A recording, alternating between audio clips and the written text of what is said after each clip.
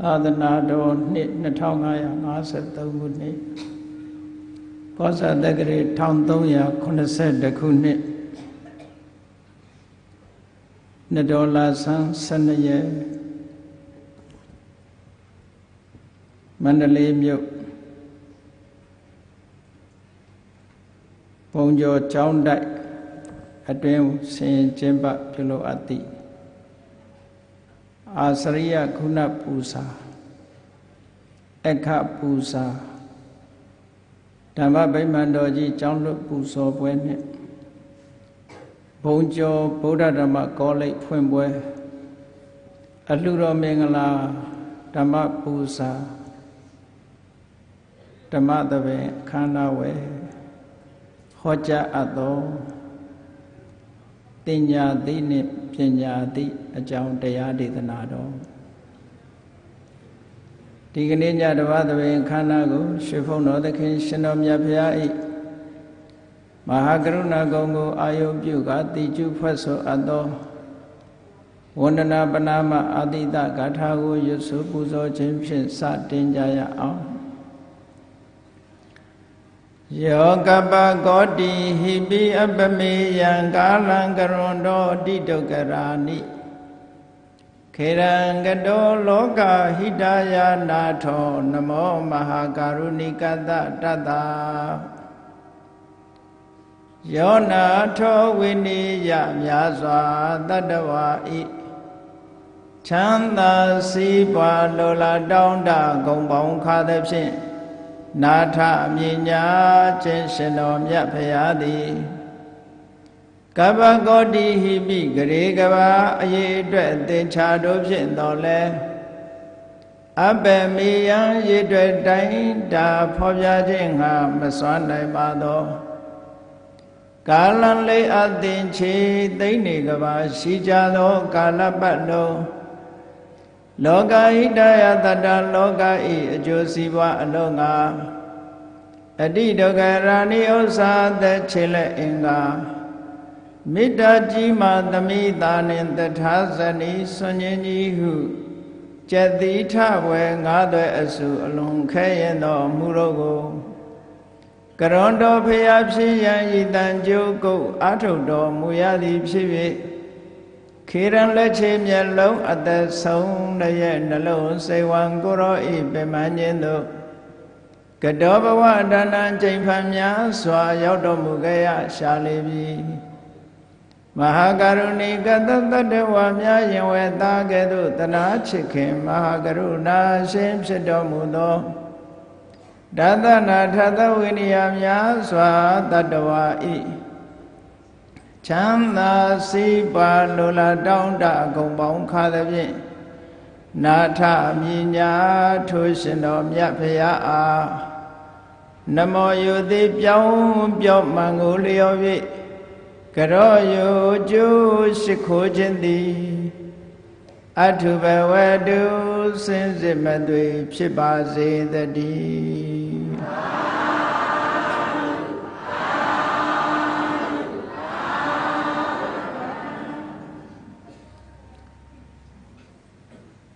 ပညာသိနဲ့ပညာသိဘုန်းကြီးတို့တွေရဲ့တဏ္ဍာမှာအတိ၃မျိုးရှိတယ်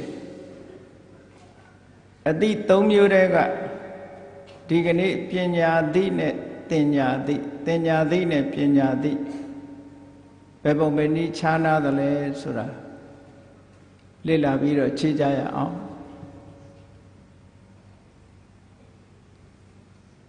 အကြောင်းအရာတစ်ခုကိုလေ့လာတော့မယ်ဆိုလို့ရှိရင်ထိုစကားလုံးရဲ့ထိုအကြောင်းအရာကိုဖော်ပြတဲ့စကားလုံးရဲ့အ내အဓိပ္ပာယ်ကိုရှင်းဥစွာသိခြင်းဖြင့်လေ့လာကြည့်ခြင်းဖြင့်ထိုသဘာဝတရားကိုတွေ့ရှိနိုင်မှာဖြစ်ပါတယ်။တင်ညာသိပဲဖြစ်ဖြစ်ပညာသိပဲဖြစ်ဖြစ်လောကလူတွေမှာအသိဆိုတာကိုယ်စီရှိကြတယ်ပေါ့အဲ့ဒီအသိနှမျိုးထဲမှာဘယ်အသိကပို့ပြီးတော့တန်ဖိုးရှိသလဲ ဘယ်အတိကိုရအောင်လုပ်ရမှာလဲဆိုတာ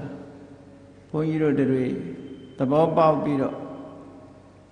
အရေးကြီးတဲ့အတိတရားတွေရရှိအောင်ကြိုးစားအထောက်ဖို့ပါပဲမိမိတို့ရဲ့စိတ်ထဲမှာ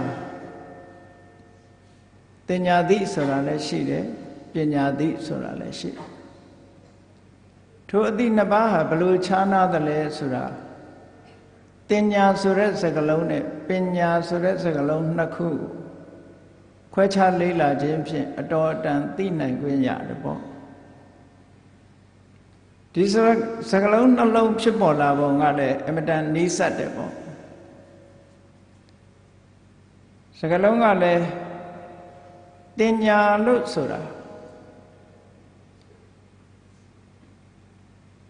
ပါဠိဂရမပါဠိနီးစနစ်အရာပြောမယ်ဆိုလို့ရှိရင်ရှေ့ကတန်ဆိုတဲ့စကားလုံးလေးပါတယ်နောက်ကညာဆိုတဲ့စကားလုံးလေးပါတယ်မြန်မာကအတန်ပြောင်းပြီးတော့တန်ကိုသင်လို့ဖတ်တယ်လို့เนาะတန်ညာလို့ဒီလိုဖတ်မယ်ဆိုရင်နိုင်ငံတကာဖတ်တဲ့အတန်မျိုးတော့ဖြစ်တယ်တန်ဆိုတဲ့စကားလုံးရဲ့ညာဆိုတဲ့စကားလုံးဒီအခရာနှလုံးပေါင်းစပ်ထားတယ်တန်ဆိုတာဘာတော့အမှတ်အသားအတိုင်းညာဆိုတာသိတယ်မှတ်ထားတဲ့အတိုင်းသိတဲ့အသိကိုတင်ညာသိလို့ခေါ်တယ်ဒါအချင်းချင်းမှတ်ထားလိုက်နော်နောက်တစ်ခါပညာသိဆိုတာကြတော့ပညာပဆိုတာကကွဲကွဲပြားပြားညာဆိုတာကသိတယ်ကွဲကွဲပြားပြားပိုင်းပိုင်းခြားခြားပြည့်ပြည့်စုံစုံသိတဲ့အသိမျိုးကြတော့ပညာသိလို့ပြောတာအဲ့တော့မှတ်ထားတဲ့အတိုင်းသိတဲ့အသိနဲ့ပိုင်းပိုင်းနိုင်နိုင်ကွဲကွဲပြားပြားပိုင်းပိုင်းခြားခြားသိတဲ့အသိဆိုတာအမတန်မှကွာခြားတယ်ပေါ့တင်ညာသိဆိုတာမှတ်ထားတဲ့အတိုင်းသိတဲ့အသိမျိုးကိုပြောတာသိတာတော့သိတာကြီးပဲနှစ်ခုစလုံးဟာအဲ့ဒီသဘာဝနှစ်ခုရဲ့အဓိပ္ပာယ်ကိုရှေးဥစွာဒီလိုပဲမှတ်ထားလိုက်တင်ညာသိဆိုတာမှတ်သားထားတဲ့အတိုင်းသိတာတင်ညာသိပညာသိဆိုတာပိုင်းပိုင်းခြားခြားကွဲကွဲပြားပြားခွဲခွဲခြားခြားသိတဲ့အသိမျိုးတဲ့ပညာသိဧကောမီဒီသဘာဝနှစ်ခုဟာဘယ်မှာရှိတယ်လဲဆိုလို့ရှိရင်ဘုန်းကြီးတို့တွေရဲ့စိတ်ထဲမှာရှိတယ်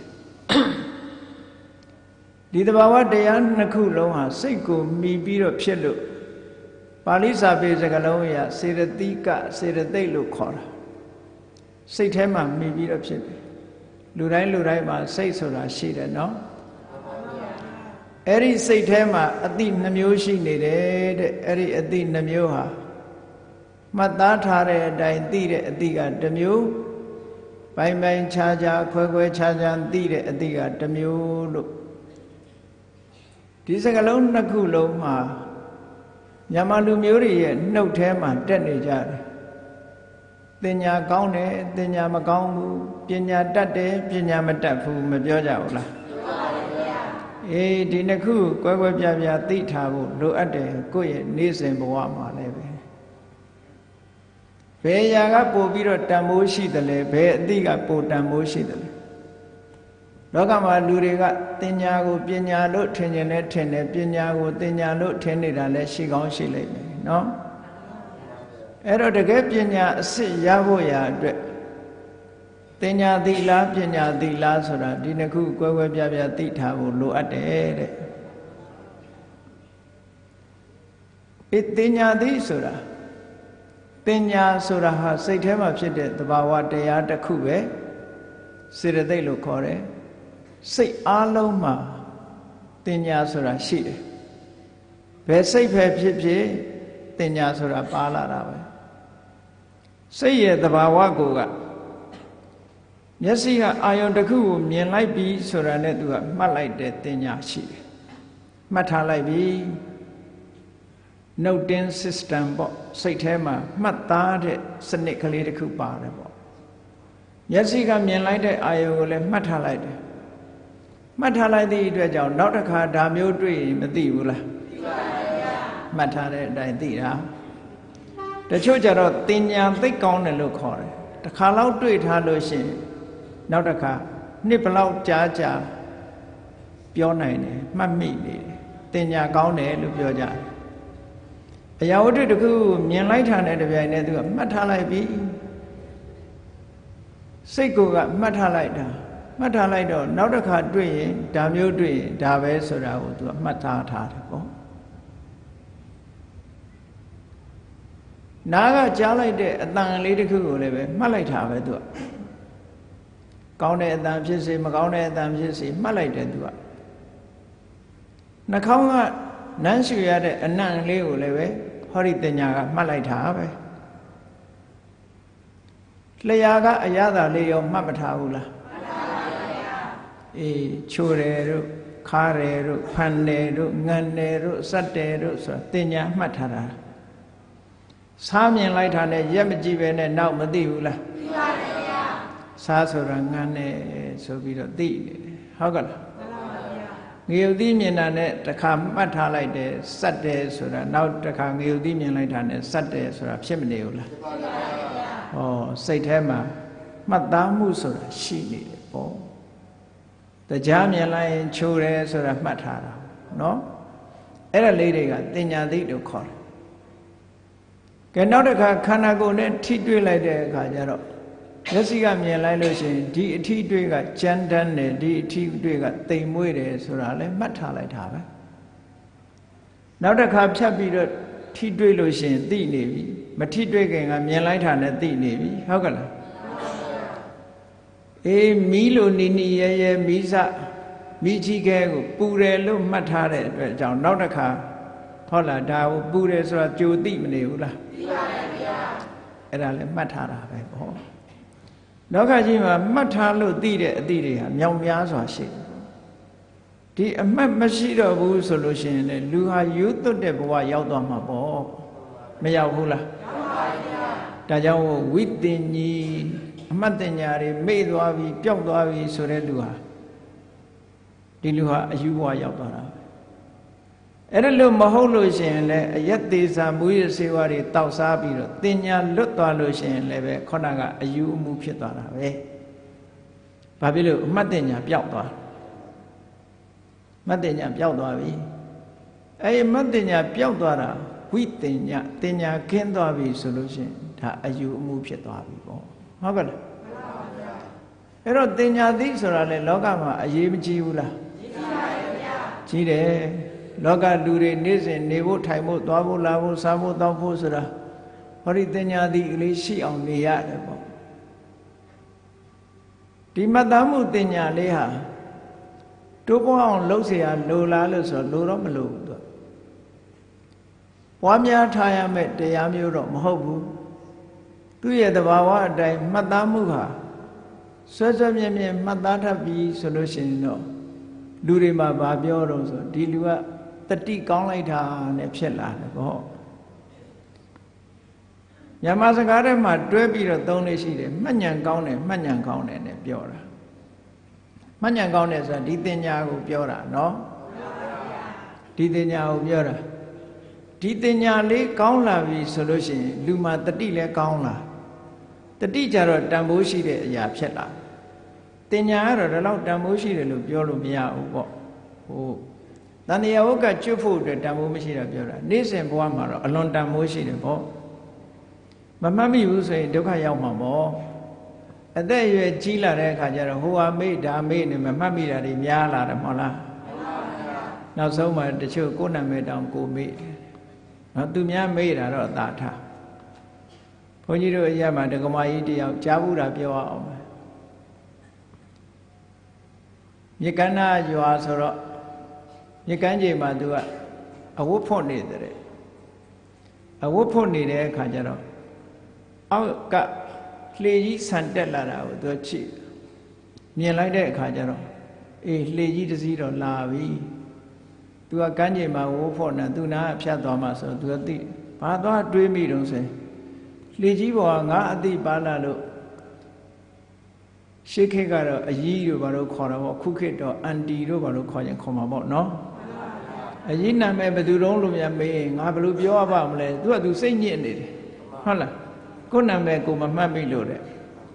ဩငါနာမည်များမေးရင်ဒုက္ခပဲ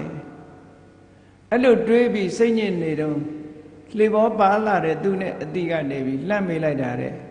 အကြီးရှွန်းရေချိုးနေတာလားလို့လှမ်းမေးလိုက်တော့ဩငါနာမည်ကမာရှွန်းကိုဒါကိုယ်နာမည်ကိုမေးတာအဲ့လိုမေးတတ်တဲ့လူများပါသေးလားတဲ့ဟုတ်ကလားအသက်အရွယ်ကြီးလာလို့ရှင်အဲ့ဒါလိုဖြစ်တတ်သေးတယ်နော်အေးအသက်အရွယ်ကြီးလာပြီဆိုမဖြစ်ဘူးလို့တော့မပြောနိုင်ဘူးနော်ဒါကြောင့်တတိပဋ္ဌာန်ကျင့်စဉ်လေးကိုကျင့်ပြီးတော့တတိအားကောင်းအောင်လုပ်ထားမှတင်ညာလေးကလည်းအားကောင်းလာမှာနော်အေးကိုယ်နာမည်မေးတာတော့နည်းနည်းလွန်တာပေါ့သူများနာမည်မေးတာတွေကတော့ပြေးနေတာပဲမရှိဘူးလားရှိပါတယ်ဗျာ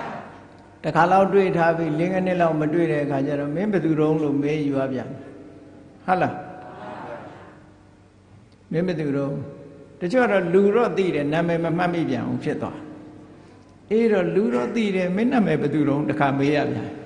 မဖြစ်ဘူးလားဖြစ်ပါတယ်ဗျာအေးတင်ညာကလည်းတကယ်တော့လေအသုံးအများကြီးဝင်နေတဲ့နော်အဲ့ဒီအသုံးအများကြီးဝင်တဲ့တင်ညာစိတ်ထဲမှာသူ့သဘာဝအတိုင်းဖြစ်တာဆိုတော့ဘာမှမတတ်နိုင်ဘူးပေါ့ယုတ်တရားရဲ့တင်ညာရဲ့မိယာယုတ်တရားစွမ်းအားတွေရော့ကျသွားပြီတတိစွမ်းအားတွေရော့ကျသွားပြီဆိုလို့ရှိရင်လေအမတ်တင်ညာတွေလည်းအသက်အရွယ်ကြီးလာတဲ့အခါမှာရော့ကျသွားတတ်တယ်တဲ့အဲ့ဒါလို့ရော့ကျမသွားအောင်ဘာလို့မလုပ်ဆိုရင်တတိပဋ္ဌာန်ကျင့်စဉ်လေးတော့ကျင့်ရမှာပေါ့အရာရာမှာတတိထားရမယ်မြတ်စွာဘုရားဒါဟုတ်တတိပဋ္ဌာန်ကျင့်စဉ်ကိုဟောထားတာရှိတယ်လေစားရင်စားတယ်လို့သိနေရမယ်လူတွေကကိုယ့်ကိုယ်ပဲပြန်စဉ်းစားကြည့်ကိုထိုင်းနေတာကိုဆိုပါစို့မနေ့မိုးလင်းပြီးတော့ထိုင်းနေတယ်အော်ငါထိုင်းနေတာပါလားလို့သိရလားလူကသာထိုင်းနေတာစိတ်ကဟိုရောက်တရားဟုတ်ကလားလူကသာအိပ်ရတယ်လဲနေပဲစိတ်ကဟိုရောက်တရားဆိုငါအိပ်နာဆိုတာလည်းမသိဘူးငါသွားနာဆိုတာလည်းမသိဘူးလူကစိတ်ကဟိုတွေးတည်တွေးနေတာကိုအဲ့တော့လူကလုံနေတာနဲ့စိတ်နဲ့ကတခြားစီဖြစ်မနေဘူးလားဖြစ်ပါပါဗျာအေးလောကလူတွေဟာဒီတတိတရားဟာတင်ညာနဲတာလည်းမပြောနဲ့တတိတရားဆိုတာကအမှန်တမ်းနဲနေနဲသည့်အတွက်ကြောင့်ကိုယ်ခန္ဓာနဲ့ကိုယ်ကပ်မနေဘူးအဝေးရောက်ဘာနဲ့ဥပမာတူလို့ဆိုအိမ်ငကားတွေဖွင့်ပြီးတော့ရှောက်လဲနေတာနဲ့မတူဘူးလားတူပါဗျာအေးအဲ့ဒီလိုရှောက်နေအိမ်ရှိတာတွေကုန်မှာပဲသိချာအခုလိုပဲလူမှလည်းပဲတတိတွေမကပ်ဖဲနဲ့စိတ်ကိုလွတ်သွားခြင်းရသွားပြီးလွတ်ထားမယ်ဆိုရင်ကိုယ်တဏ္ဍာမှာရလိုက်တဲ့ကုသိုလ်ယေရနာတွေကုန်မှာပဲမရှိတော့ဘူးမှန်ပါဗျာကုသိုလ်စိတ်တွေကုန်သွားမှာပဲဟုတ်ကဲ့လားအေးဒါကြောင့်မလို့မြတ်စွာဘုရားကတတိပဋ္ဌာန်သုတ်ကိုဟောတာတတိတရားထားခြင်းဖြင့်လည်းပဲတင်ညာစွမ်းအားတွေကောင်းလာနိုင်တယ်တင်ညာနဲ့တတိကနည်းနည်းတွဲဖက်ပြီးတော့နေတယ်ပေါ့နော်တင်ညာကနေ့စဉ်ဘဝမှာတန်ဖိုးရှိတင်ညာဆိုဒီမှာတခါမြင်ရင်မှတ်ထားတဲ့အတိုင်းပဲမှတ်တယ်ဒါလေးကိုအနီလို့မှတ်ထားလိုက်လို့ရှင်သူအနီလို့ပဲသိတယ်ဒီတဲ့ပို့ပြီးတော့မသိဘူးအဝါရောင်လို့အယောင်မှတ်ထားလိုက်ရင်အဝါလို့ပဲသိတယ်ဒီတဲ့ပို့မသိဘူးဟုတ်ကလားအဖြူလို့မှတ်ထားလိုက်ရင်လည်းအဖြူလို့ပဲသိတယ်လူတယောက်ကိုမှတ်ကြတယ်တင်ညာနဲ့မှတ်ကြလူတယောက်ကိုတစ်ခါတွေ့လိုက်သူဘာတွေကိုမှတ်လိုက်တယ်လဲဆိုလို့ရှင်အဲ့ဒီတွေ့တဲ့အချိန်မှာဒီလူကပိန်ပိန်ဆိုလို့ရှင်ပိန်ပိန်ပဲမှတ်ထားလိုက်ဟိုလူကဆေးတွေဘာတွေစားလို့ထမင်းတွေဘာတွေစားကောင်းပြီး၄-၅နှစ်လောက်နေတော့ဝဝဖီဖီကြီးဖြစ်လာရင် तू မမှတ်မိပြန်ဘူးအဲ့ကြတော့မှတ်မိသေးလားမှတ်ပါဗျာအေး तू နဲ့တွေ့တော့ကအဝတ်ကိုအနီရောင်ဝတ်လာတယ်နောက်တစ်ခါတွေ့တဲ့အခါအပြာရောင်ဝတ်လာတဲ့အခါကျတော့မမှတ်မိပြန်ဘူးတင်ညာကဒီလိုရှိတယ်ဟုတ်ကဲ့မမှတ်မိဘူးအရင်တစ်ခါလာတော့ကမျက်မှန်မပါဘူးနောက်တစ်ခါကျတော့မျက်မှန်တက်လာတယ်ဆိုမှတ်မိသေးလားမှတ်မိပါဗျာတချို့ကျတော့ဆံမင်းပုံစံပြင်ပြီးတော့ hair style ပြောင်းလိုက်တဲ့အခါရောမမှတ်မိပြန်ဘူးဟုတ်ကဲ့လား တင်ညာဆိုတာသိပ်ပြီးတော့စိတ်ချရတဲ့အရာတော့မဟုတ်ဘူးတဲ့ပုံတရံပြောင်းလိုက်တာနဲ့တပြိုင်နက်လွဲမှားကုန်ပြန်ရောအဲ့ဒါကြောင့်မလို့တင်ညာဆိုတာ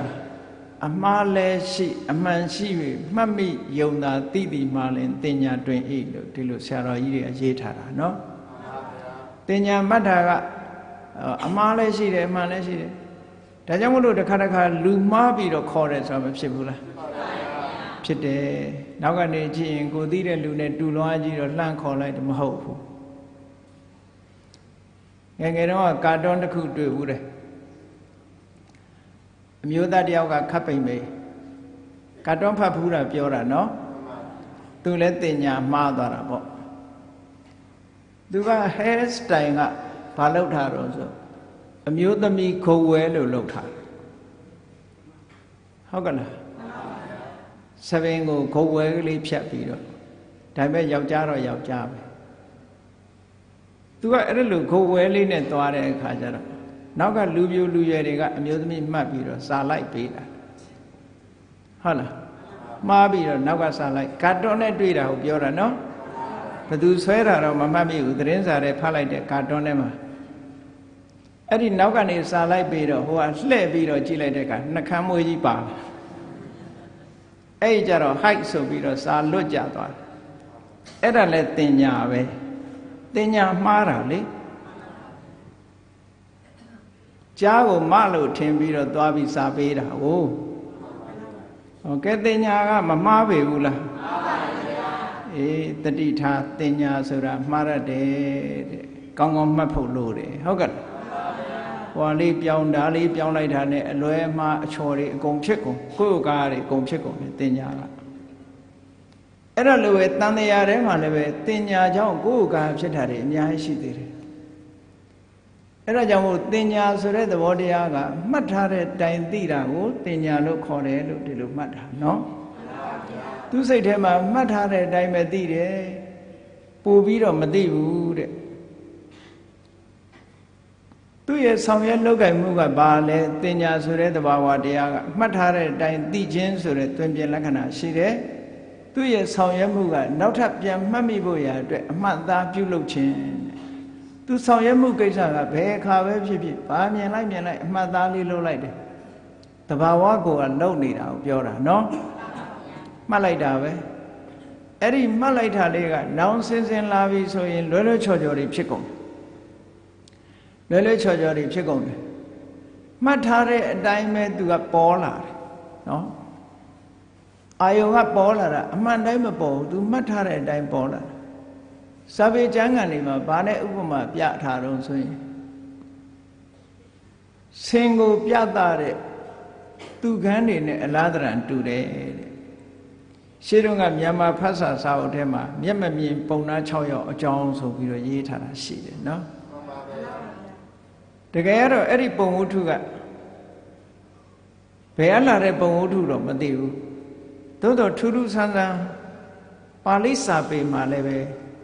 မြတ်စွာဘုရားဟောထားတဲ့ထဲမှာဥဒ္ဒံပါဠိတော်မှာလည်းပဲအဲ့ဒီမျက်မမြင်နေရဲ့အကြောင်းပါတယ်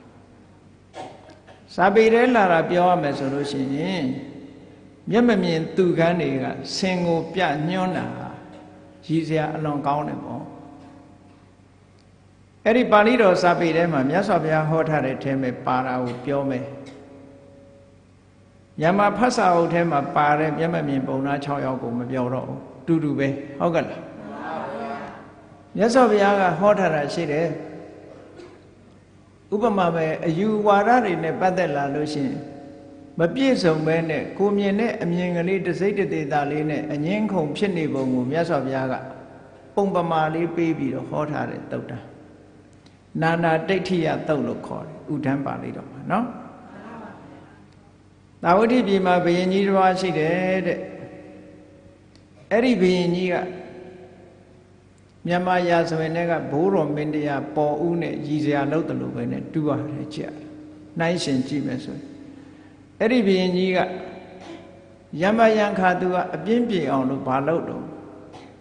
တာဝတိမြို့ထဲမှာရှိသမျှမျက်မမြင်သူကန်းတွေကိုနိုင်ရင်ပြင်စုခိုင်းတဲ့အေးမျက်စိမနှကွင်းအလင်းမရတဲ့အကုန် ပုဂ္ဂိုလ်တွေတစ်မျိုးလုံးမှာရှိတာတွေအကုန်လိုက်ခေါ်ခိုင်းတာဆုချမလို့ထင်ပြီးတော့လာကြတာပေါ့လူတွေကမျက်စိနဲ့ကွယ်လင်းမရတဲ့မျက်မမြင်သူကနေအကုန်တန်းကြီးပြင်စုမိပြီလားစုမိပြီဆိုတဲ့အခါကျတော့ဘုရင်ကြီးကဘာခိုင်းတယ်အဲ့ဒီလူတွေကိုအစုကိုးစုခွဲလိုက်ကွာတဲ့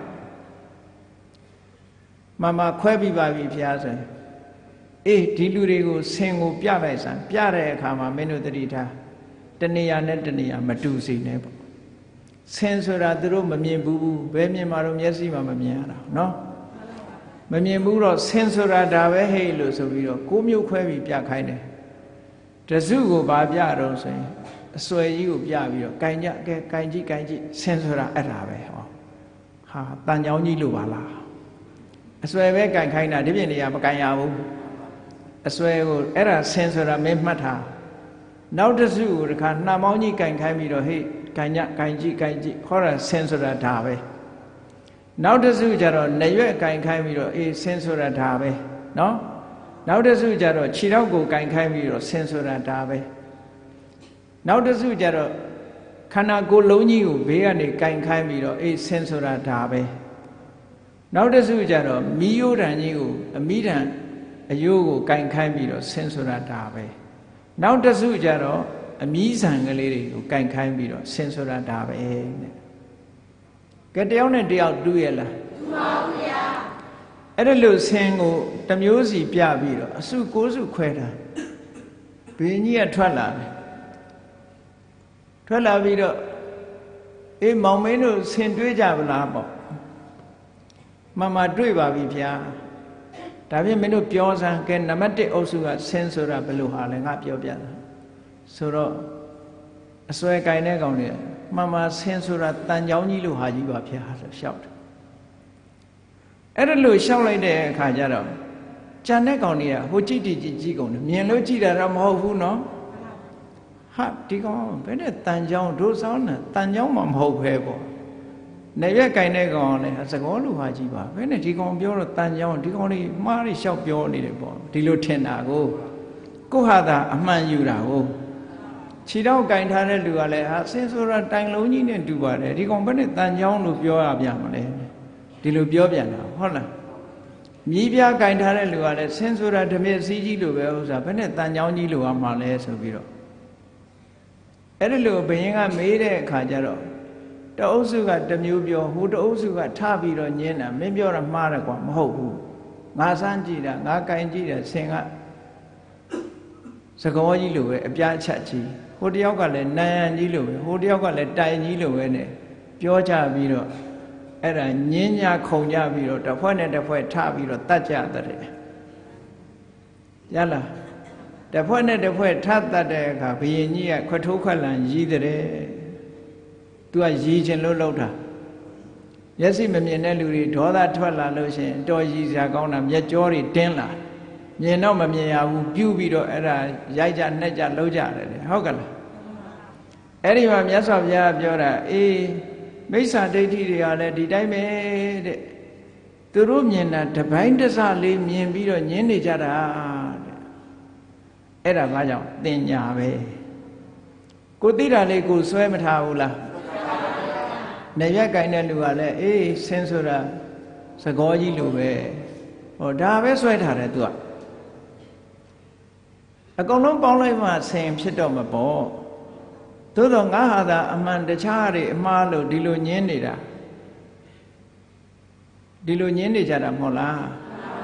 ဒါကြောင့်မို့သင်ညာဆိုတာကိုတွေ့တာလေးမှတ်ထားလိုက်တာအမှန်ဟုတ်ကဲ့လားမှန်တော့မှန်တာပေါ့ဒါပဲလို့မပြည့်စုံဘူးပေါ့သူတွေ့တာသူတွေ့တာလေးသူမြင်တာလေးကိုသူကအမှန်လုံးလိုက်ပြီးတော့အပြည့်စုံလို့ယူလိုက်တဲ့အခါလွယ်ချော်ချော်တွေဖြစ်မကုန်ဘူးလားဖြစ်ပါပါအေးဒါကြောင့်မို့တင်ညာဆိုတာအမှားလဲရှိအမှန်ရှိ၍မှတ်မိယုံသာသိသည်မှလင်တင်ညာတွင်ဤတဲ့ဒါမျိုးပြောတာဟုတ်ကဲ့လားအင်္ဂလိပ်စာကိုဖတ်စာအုပ်ထဲမှာတခါဒီလိုပဲလူတွေကတယောက်နဲ့တယောက်အငင်းပွားနေကြတဲ့အခါမှာတစိတ်တသေးတာလေးမြင်ပြီးတော့အငင်းပွားကြတာတဲ့အကုန်လုံးမြင်ငင်းเสียဆိုတာမရှိပါဘူး အဲ့တော့တင်ညာဆိုတာကအငင်းပွားစေတတ်တဲ့အရာလို့ဖြစ်နေတယ်ပေါ့ဟုတ်လားအဲ့ပုံဝတ္ထုလေးတစ်ခုမှသူကအင်္ဂလိပ်လိုရေးထားတဲ့ပုံဝတ္ထုလေးပါအဲ့ဒီပုံဝတ္ထုလေးမှာသူကခေါင်းစည်းကဘာပေးထားတော့ဆို there are two sides in every question အင်္ဂလိပ်လိုရေးထား every question ဆိုတာပြဿနာတိုင်းမှာတဲ့အမြင်နှမျိုးရှိပါတယ်အဲ့ဒါလေးကိုကိုယ့်ဟာအမှန်လို့ဒီလိုသတ်မှတ်ပြီးတော့နေတယ်လို့ဆိုလို့ရှိရင်အငင်းပွားပြီးရန်ဖြစ်ကြမှာပေါ့အဲ့ဒီမှာပုံဝတ္ထုလေးကမှတ်เสียကောင်းတယ်လမ်းခရီးတောင်ကုန်းကလေးတစ်ခုမှာတောင်ကုန်းအတက်ကလေးတစ်ခုမှာစားသောက်ဆိုင်လေးတစ်ခုဖွင့်ထားတယ်အဲ့ဒီစားသောက်ဆိုင်ကနာမည်ရေးမထားဘူးလမ်းထိပ်ပေါ်လာပြီးတော့ချင်းသေးရုပ်ကလေးလှုပ်ထားတယ်ပေါ့အဲ့လိုချင်းသေးရုပ်ကလေးပဲလှုပ်ထားတယ်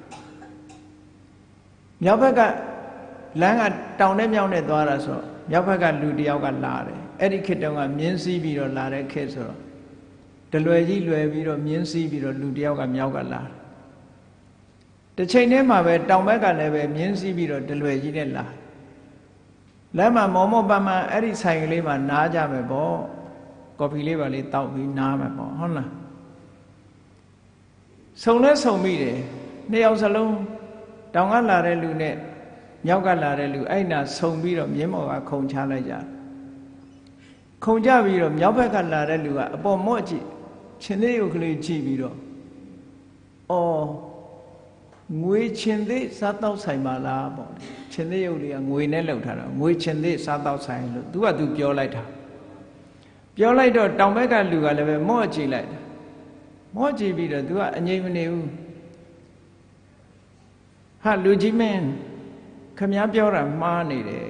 ငွေချင်းသေးမဟုတ်ဘူးဗျတဲ့ရွှေချင်းသေးတဲ့သူကပြောတော့ဟိုလူကစိတ်ဆိုးတာပေါ့ခမည်းကျုပ်ကိုရွှေနဲ့ငွေနဲ့မကွဲဘူးလို့ပြောချင်တာလားပေါ့ဟာမဟုတ်ပါဘူးကျုပ်ကရွှေမို့ရွှေပြောတာပါခမည်းကငွေပြောနေမှားနေတယ်ခမည်းမှားနေတယ်ပေါ့ဆိုတော့ဒီဘက်ကလူကလည်းမခံနိုင်ဘူးဟိုလူကငါကငွေမို့ငွေပြောတာမင်းကဘာလို့ရွှေပြောလဲမင်းတက်ရန်စတာပဲပေါ့ဆိုပြီးတော့တလွယ်တွေတအိမ်ထဲကဆွဲနှုတ်ပြီးတော့ခုတ်ကြအဲ့ဒါလို့ခုတ်လိုက်တဲ့အခါမှာကောင်းကင်ယံကနတ်သမီးလေးပေါ်လာပြီးတော့ရက်လိုက်ဆိုတဲ့အတန်ပေါ်လာတဲ့အခါမှာသူတို့ဖြတ်ခနဲ့လန့်ပြီးတော့ရက်လိုက်ကြတယ်ပေါ့ရက်လိုက်တော့နတ်သမီးကဆင်းလာပြီးတော့ရှင်တို့ဘာလုပ်ကြတာလဲဆိုပြောတယ်နှစ်ယောက်စလုံးကတို့ကအမှန်တရားအတွက်တိုက်ပွဲဝင်နေကြတာတဲ့ကဲသူတို့ပြောတာကြည့်အမှန်တရားအတွက်တဲ့ငွေသမားကလည်းဒါငွေမို့ငွေပြောတာဒါအမှန်တရားပဲရွှေသမားကလည်းသူကရွှေမို့ရွှေအမှန်တရားပဲဆိုပြီးတော့တို့ကအမှန်တရားအတွက်တိုက်ပွဲဝင်နေကြတာဘယ်လိုလဲအမှန်တရားဆိုမြောက်ဘက်ကလူကပြောတယ်ငါကငွေချင်းသေးလို့ပြောတာဟိုလူကငွေမဟုတ်ဘူးရွှေလို့ညင်းတယ်ငါ့ကိုလားတောင်ဘက်ကလူကလည်းပြောတယ်ကျွန်တော်ကရွှေမို့ရွှေပြောတာခမည်းကကျုပ်ကိုမဟုတ်ဘူးညင်းနေပြန်တယ်ပေါ့ဆိုတော့အဲ့ဒီနတ်သမီးကကဲရှင်တို့ညင်းမနေနဲ့တောင်ဘက်ကလာတဲ့လူကမြောက်ဘက်ကိုသွားလိုက်ပါမြောက်ဘက်ကလာတဲ့လူကတောင်ဘက်ကိုသွားလိုက်ပါအပေါ်ကိုမော့ကြည့်လိုက်စမ်းပါဆိုတော့ချင်းသေးရုပ်လေးကရွှေတစ်ချမ်းငွေတစ်ချမ်းလောက်ထားတာဟုတ်ကလား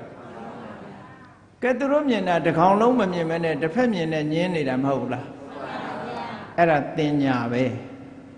ပညာကြတော့ဒီလိုပြဿနာမတက်ဘူးဟုတ်ကလားအဲ့ဒါကြောင့်မို့လို့တင်ညာနဲ့သွားပြီးတော့မငင်းလေနဲ့တဲ့ခေါဏကဒီမျက်မမြင်သူကန်းနေဆင်းဆိုတာစကောလိုဟာပဲတိုင်လိုဟာပဲဆိုတာညင်းကြတာမဟုတ်လားအေးတင်ညာဆိုတဲ့သဘာဝတရားဟာလည်းပဲပြည့်စုံမှုမရှိဘူးတဲ့စိတ်ထဲမှာမှတ်ထားတဲ့အတိုင်းပဲဖြစ်တယ်ဒါကြောင့်မို့စိတ်မချရဘူးတဲ့နောက်တစ်ခုအဲ့ဒီတင်ညာဆိုတဲ့သဘာဝတရားဟာဘာနဲ့အလားတရံတူတော့ဆိုရင် तू ကမှတ်ထားတဲ့အတိုင်းပဲအမှန်ယူတတ်သည့်အတွက်ကြောင့်ဘာနဲ့တူတော့ဆိုရင်မျက်ရုပ်ကလေးစာချောင်းရုပ်ကလေးကိုသမင်နေစာတွေကလန့်ပြီးတော့ပြေးတယ်လို့ပဲတဲ့တောတဲ့လေထဲမှာသမင်နေတောနဲ့နီးတဲ့နေရာရက်တွေပါဆိုရင်ဆန်စပါးစိုက်ပျိုးတဲ့လူတွေကောက်ပင်တွေကိုသမင်နေလာစားမှစိုးသည့်အတွက်ကြောင့် ကောင်းရိုးတုံးကိုလူရုပ်လို့ဆင်ပြီးတော့အဝတ်စားတွေဝတ်ပြီးတော့ထားလေးရှိကြတယ်မဟုတ်လားအဝဲကနေကြည့်လိုက်လို့ရှိရင်ဟာလဲဆောင်ယောက်ျားလူရှိနေတယ်လို့ဒီလိုထင်ရလောက်အောင်လေအေးဒါကြောင့်မို့လို့အဲ့ဒါလို့စာကြောက်ရုပ်ကိုမြင်လိုက်တာနဲ့တပြိုင်နက်စာကလေးတွေဟာလည်းလန့်သွားတယ်သမင်တွေလည်းလန့်ပြီးတော့ပြေးကြတယ်မလာရဲဘူးလူအစ်စ်ထင်ပြီးတော့ဟုတ်ကဲ့ဒါစာကလေးမှာတင်ညာကြောင့်လန့်တာမဟုတ်ဘူးတဆေကြောက်တဲ့လူကလည်းညသင်္ဂုတ်တို့တွေးလို့ရှိရင်တဆေကြီးမဲမဲကြီးထိုင်းနေတယ်ဆိုထွက်ပြေးတာပဲမပြေးဘူးလားတင်ညာဆိုတာကနော်ကိုထင်တဲ့အတိုင်းဖြစ်တာကိုထင်တဲ့အတိုင်းဖြစ်တာအထက်ကရာတစ်စောင်းမှာတောရွယဟန်ကြီးတစ်ပါးအကြောင်းရေးထားတာရှိတယ်တင်ညာနဲ့ပတ်သက်တဲ့သဘောပေါ့နော်သုတ်တန်တူရင်သူများတွေစောက်တည်တော့ငါလည်းပဲသုတ်တန်တူရင်စောက်တည်အောင်ပါပဲလို့ဆိုပြီးသုတ်တန်တူရင်စောက်တည်တယ်ဆိုတာညအခါမှာတင်းကြိုင်းမှာသွားနေတာတရားအထုတ်ပြီးတော့ဟုတ်ကလားနေရဲရလားတင်းကြိုင်းမှာနေရဲဘူးဘာဖြစ်လို့တော့ခုနတင်ညာကတဆေကကြောက်เสียလို့ထင်ထားတာကိုသူနှိပ်စက်ထားတာမဟုတ်လားတဆေကြောက်เสียလို့သာပြောတာဘယ်သူမြင်ဘူးလို့မေးရင်ရောမမြင်ဘူးနဲ့ကြောက်နေတာတော့အာဟောเสียကောင်းတယ်နော်အဲ့ဒီမှာအဲ့ဒီကိုတော်ကြီးကသုတ်တန်သွားပြီးတော့စောက်မှောင်းလာတဲ့အခါကျတော့ခြုံပုတ်ကြီးကလည်းတရေကြီးလိုပဲဖြစ်လာသုတ်တန်နဲ့ဆိုတော့ရှဲနဲ့လေတိုးတဲ့အတန်ကလည်းပဲတရေလာတယ်လို့ထင်တာ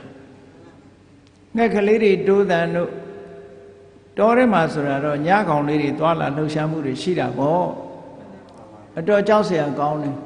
သူထိုင်းနေတဲ့နားမှာခြုံပုတ်အောက်ကနေပြီးတော့ဟဲနဲ့အတန်ကြီးတစ်ခုကြားနေရအဲ့ဒါကြားတော့ငါတော့တရေကကြိုက်တော့မှာပဲဆိုပြီးတော့တညာလုံးထိုင်ပြီးတော့အဲ့ဒီအကောင်ကြီးကိုရှစ်ခိုးနေတဲ့လက်အုပ်ချပြီးတော့တညာလုံးမအိပ်ရဘူးမနဲ့မိုးလင်းတဲ့အခါကျတော့ဘာဖြစ်တုံးဆိုရွာထဲမှာမခိုင်းရလို့အိုမင်းလို့လွတ်ထားတဲ့နွားကြီးကခြုံဖို့အောက်မှာတညာလုံးစမြုပ်ပြန်တာတဟဲနဲ့မနဲ့မိုးလင်းတော့မှအဲ့ဒီနွားကြီးမှန်းသိတဲ့အခါကျတော့အနာနာကဒုတ်ချိုးပြီးတော့နွားကြီးကိုလိုက်ရိုက်တဲ့တညာလုံးငါမအိပ်ရအောင်နှုတ်ဆက်တယ်ဆိုဟုတ်ကဲ့လားငါကိုတညာလုံးမအိပ်ရအောင်နှိပ်ဆက်ရမလားဆိုပြီးတော့အဲ့ကြမှာနွားကြီးလိုက်ရိုက်တဲ့အဲ့ဒါလည်းတင်ညာပဲကြောက်เสียလို့စိတ်ထဲကထင်ထားတာဟုတ်ကဲ့လားအဲ့တော့တင်ညာရဲ့သဘောတွေကစိတ်ထဲမှာမှတ်ရင်မှတ်တဲ့ထိုင်သိတာဆိုတော့အမှန်တရားကိုသိဖို့ပဲဖြစ်မလဲသို့တော့တင်ညာဆိုတဲ့နာမည်နဲ့ကောင်းတာလေးတွေမရှိဘူးလားဆိုရှိတယ်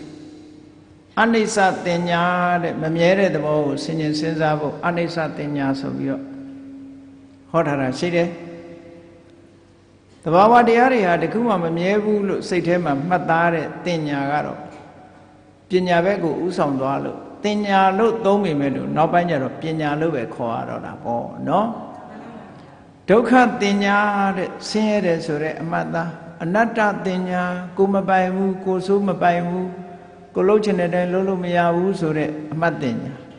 အတုပတင်ညာမတင့်တယ်ဘူးယွန်စပွဲကောင်းတယ်ဆိုတဲ့အမှတ်တင်ညာအာဟာရေပฏิကူလတင်ညာ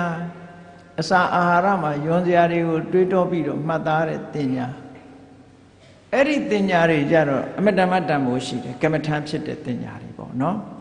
ဒါကြောင့်မို့အဲ့ဒီတင်ညာတွေကတော့မြတ်စွာဘုရားအားပေးတယ်အနိစ္စတင်ညာကိုပွားရမယ်တဲ့ဒုက္ခတင်ညာကိုပွားရမယ်ကိုယ်ကိုစဉ်းစားပြီးတော့ကြည့်ပေါ့မမြဲဘူးဆိုတာကိုတွေးထားမမြဲဘူးဆိုတာခက်စိတ်စိတ်လေးမတွေးနိုင်ရင်ခက်ကျဲတွေးလိုက်ရဟုတ်ကလားခက်ကျဲတွေးတာအခုအသက်50လောက်အရွယ်ရှိတဲ့ပုဂ္ဂိုလ်က7နှစ်တုန်းကရုပ်ကလေးရှိသေးလားမရှိဘူးအဲ့ဒါမရှိတာချက်ချင်းခုံပြီးတော့မရှိတာလားတဖြည်းဖြည်းပြောင်းလာတာလားအေးဒါမမြဲဘူးဆိုတဲ့သဘောကိုပြောတာအမေမွေးစာလေးတုန်းကဘေဘီလေးကလေးပေါက်စာလေးအဲ့ဒီရုပ်ကလေးတွေရောရှိသေးလားအလုံးဟာပြောင်းနေတယ်ဆိုတာသိတာတယ်နော်ချက်ချင်းပြောင်းတာမဟုတ်ဘူးတဖြည်းဖြည်းလေးတစ်စက္ကန့်ပြီးတစ်စက္ကန့်ပြောင်းနေတာနော် အခုတရားနာနေရင်လည်းပဲကိုယ့်ရုပ်ကလေးတွေပြောင်းနေတယ်လို့ပဲမှတ်ပြီးတော့ထိုင်စားကရုပ်တွေအခုမရှိတော့ဘူးကော်ပီတွေပဲကျန်တော့တယ်နော်ကိုယ့်ကိုအစ်စ်လို့အောင်းမေးမနေနဲ့အိမ်ကလာတော့ကရုပ်တွေမရှိတော့ဘူးခုကကော်ပီတွေအလားတရံတူလို့သာအိမ်ကပြန်မှတ်မိကောင်းမှတ်မိမယ်နော်ဟိုခုနကတော့စနစ်တုံးကရုပ်ကအနှစ်90ကျတော့မရှိတော့တဲ့ရုပ်ဆိုဘယ်ကဧည့်သည်လာတာပါလိမ့်လို့အောင်းမိမယ်ဟုတ်ကလားကော်ပီဆိုတော့တော်တော်လေးတူနေသေးလို့ကော်ပီကအနှစ်20 30ဆိုအများကြီးခြားနာသွားပြီငယ်ငယ်တုန်းကရုပ်ကိုယ့်အကိုတော်မှပြန်မှတ်မိတော့မှမဟုတ်တော့ငယ်ငယ်တုန်းကရုပ်နဲ့အသက်60ရုပ်နဲ့ပြန်ရှင်ကြည့်ဘယ်နဲ့နေပါတူတော့ဘူးတဲ့ဟုတ်ကလား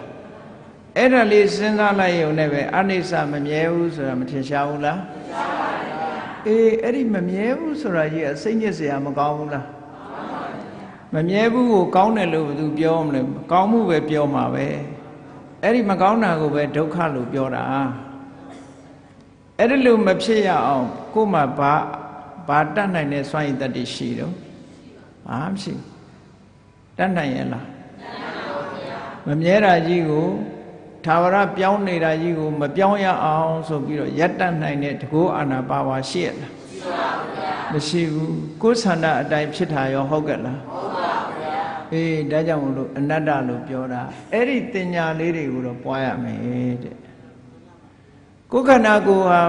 ယွန်းစရာကောင်းတယ်မတင့်တယ်ဘူးဆိုတဲ့အမှတ်တင်ညာကိုလည်းပဲပွားရမယ်တဲ့ဟာကောင်းတဲ့ဘက်ကကြည့်ပြောတဲ့တင်ညာလေးတွေပေါ့နော်အေးခြုံငုံပြီးတော့ပြောမယ်ဆိုလို့ရှိရင်တင်ညာဆိုတာမှားမှားယွင်းယွင်းနေအများကြီးရှိတတ်တယ်ပေါ့အာကိုရမဲ့တရားမဟုတ်ဘူးအာကိုရမဲ့တရားကြတော့ပညာမှာတဲ့ပညာကြတော့အဲ့လိုမဟုတ်ဘူးတဘာဝအစစ်မှန်ကိုထိုးထိုးထွင်းထွင်းပိုင်ပိုင်နိုင်နိုင်သိတာပညာအပေါ်ယံလေးမှတ်ထားတာမျိုးမဟုတ်ဘူးမှတ်ထားလို့သိတာကိုပညာလို့မခေါ်ဘူးတဘာဝတရားတွေကိုစူးစိုက်လေ့လာပြီးတော့သိတာမှာပညာတဲ့ကဲဒါဖြင့်ကောင်းပြီအဲ့ဒီပညာကိုဘယ်လိုလုပ်ရဘယ်လိုရအောင်လုပ်ရသူ့ဘာသူလိုလျောက်ဖြစ်လာတာမဟုတ်ဘူးပညာဆိုတာလဲလုပ်ယူမှရတယ်ပေါ့လောကမှာလူတွေအခုကြောင်းထားပြီးတော့ပညာသင်ကြတယ်ဟုတ်ကဲ့လားအေးပညာလည်းပါမယ်ပညာလည်းပါမယ်ပေါ့နော်အဲ့တော့ပညာနဲ့ကြွာတာဘာလဲလို့ဆိုလို့ရှိရင်ပညာကသင်ထားတဲ့အပေါ်မှာခွဲခွဲခြားခြားကွဲကွဲပြားပြားလှုပ်เสียကိစ္စရှိရင်တွေးတောဆင်ခြင်ပြီးလုံနိုင်စွမ်းရှိလာတာအဲ့ဒါကြတော့ပညာလို့ခေါ်တယ်နော်ခုနအဆင့်ကိုကြော်သွားတဲ့အပေါ်ယံမှတ်ထားတဲ့အဆင့်ကိုကြော်ပြီးတော့အတွင်းသဘာဝထီအောင်ခွဲခွဲပြားပြားသိသွားတာကြတော့ပညာလို့ပြောတယ်ကဲအဲ့ဒီပညာကိုရခြင်းဘယ်နည်းနဲ့ရှာရတော့လို့ဆိုတော့မြတ်စွာဘုရားကဟောတယ်အာလဝကဘီလူကြီးကမေးတယ်ကထံသူလဘတိပညာနဲ့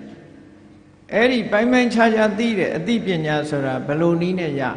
ဘယ်လိုလုံးမရမလဲလို့ဆိုတော့မြတ်စွာဘုရားကသုတ်တုတာလဘတိပညာအခုလိုတရားဟောတဲ့အခါမှာတရားနာရမယ်စာပေသင်ရမယ်ဓမ္မနဲ့ပတ်သက်တဲ့တရားချမ်းသာတွေကိုသင်ယူရမယ်ဟောတာပြောတာတွေနားထောင်ရမယ်အဲ့ဒီလိုနားထောင်ခြင်းဖြင့်အသိပညာတွေရတယ်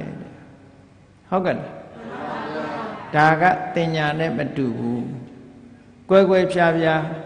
အခုတင်ညာအကြောင်းပြောတယ်ပညာအကြောင်းပြောတယ်နားထောင်ပြီးတော့ဂရုစိုက်ပြီးနားထောင်တဲ့လူကသိမသွားဘူးလားသိပါပါဗျာအဲ့ဒီသိသွားတာကြတော့ပညာလို့ခေါ်တယ်နော်ခုနကအပေါ်ယံသိမဟုတ်တော့ဘူးတဘာဝကိုသိတယ်အသိဖြစ်သွားပြီအဲ့တော့သုတ်တုတလဘတိပညာသုတ်တုတကျမ်းနာလို့တဲ့စိတ်ဆန္ဒဟာစံကျမ်းနာလို့တဲ့စိတ်ဆန္ဒကြောင့်ပညာကိုလဘတိရနိုင်တယ်တဲ့လေ့လာခြင်းနဲ့လိုက်စားခြင်းနဲ့နားထောင်ခြင်းနဲ့တရားနာခြင်းနဲ့မှတ်သားခြင်းနဲ့တရားစာအုပ်တွေဖတ်ခြင်းနဲ့စာသင်ခြင်းနဲ့ဟောတာတွေက